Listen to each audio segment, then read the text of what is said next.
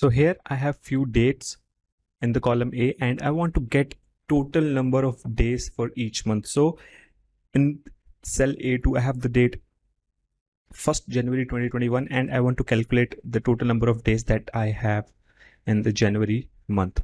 So for this I'll use a formula that is the combination of the day function and EU month function.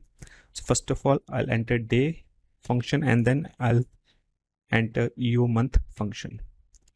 Now for the start date I'll refer to the date that I have, and for the month I will use 0.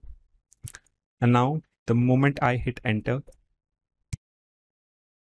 it gives me the total number of days that I have in the month of January.